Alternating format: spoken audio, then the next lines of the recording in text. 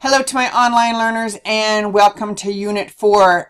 Only 2 weeks for this unit and 3 chapters. The first one is brutal cardiovascular system. We've got the heart, we've got blood, we've got vessels, we've got clotting. It's huge. Second one's respiratory system. That's a little easier. And then the last one is the lymphatic system.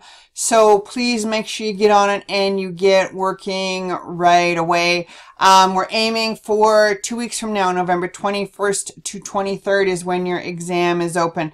And I know I haven't marked the open book tests yet. I'm getting to them. I initially had all these ideas of what you'd write and none of them did. So I have to rework I need to rework my expectations. But I will get to it before I assign the next open book test, which is coming at the end of the month. And then a month from now, it's all over. So keep working hard, please. And okay, so let's look at chapter 13.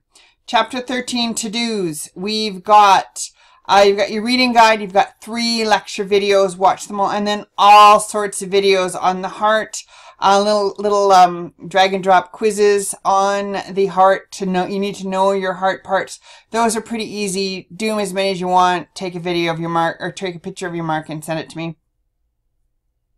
Then there's blood videos, and from the blood videos, I want you to know the main components. So you've got plasma and then the 3 blood elements: white blood cells, red blood cells, and platelets. Know a general description of them and generally what they do, and you don't need to go into all the details of the different types of white blood cells. We're going to clump them all together.